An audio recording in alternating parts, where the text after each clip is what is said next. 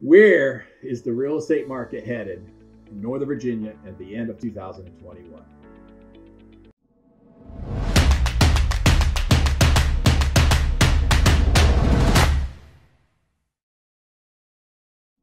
Welcome back.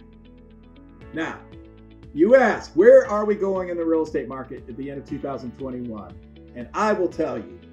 And before I tell you, I have to encourage for you to understand that for us to answer that question, we've got to look back 3 years, which is the start of this cycle of what we're in right now. And that's unique to Northern Virginia. So what happened 3 years ago, January 2018? Do you know what happened? That's right. Amazon announced that they're coming to Crystal City. I gave a pregnant pause there to give you a chance to be able to answer the question. And so January 2018, Amazon announced that their second headquarters coming to Northern Virginia. As a result, and as a result of the anticipated Amazon effect, there was about 35% less homes placed on the market all the way through 2018, all the way through 2019.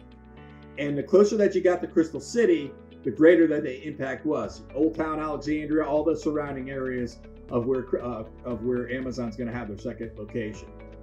So we thought, the real estate professionals were predicting that in March of 2020 in Northern Virginia, that inventory, the homes that would have normally sold in 2017, 16, and before, that did not sell in 2018 and 19, would be placed on the market in the spring cycle of March 2020.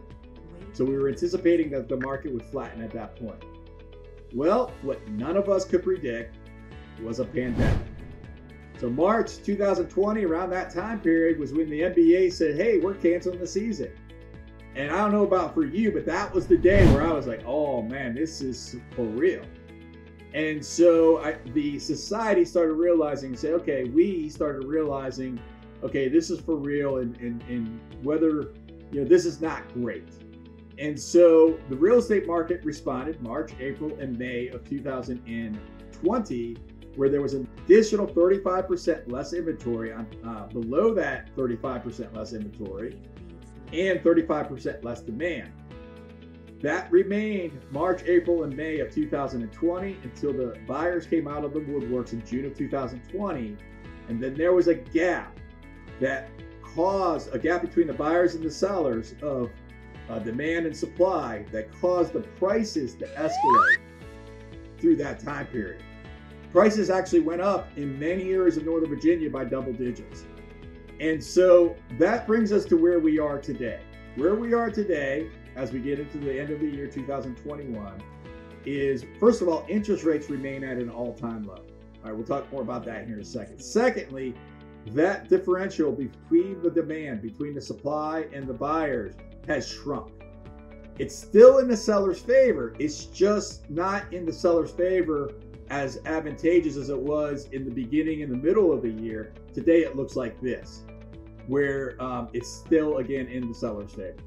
So other things to consider is that, as I mentioned, the interest rates remain at an all-time low.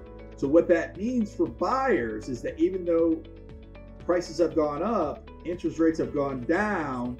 And when you take the total equation of buying a home, there's two factors to it. The second factor, I don't hear a lot of buyers really even talking about it or realizing it, which is the interest rates, the cost of the loan. So when interest rates go down and prices go up, the affordability balances itself out.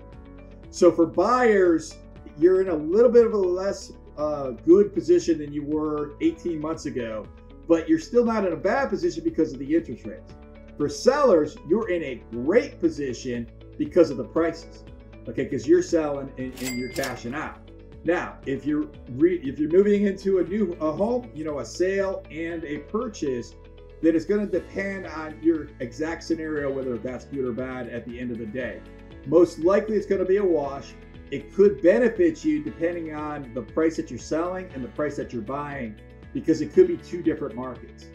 And you may or may not know this, but in Northern Virginia, there are so many different micro markets that in Reston, it's a different market than Falls Church, different market than Alexandria, etc. And so if you are moving to the Northern Virginia area, and if you would like to have some questions answered about where you're considering to live, I'd be happy to answer your questions. I've been selling homes here locally in Northern Virginia since late 2007. There is not a nook or a cranny that I don't know. So give me a call, send me a text. You can get me day, you can get me night, you can get me weekdays, weekends, send me an email. I've got your back, and I'm happy to answer your questions.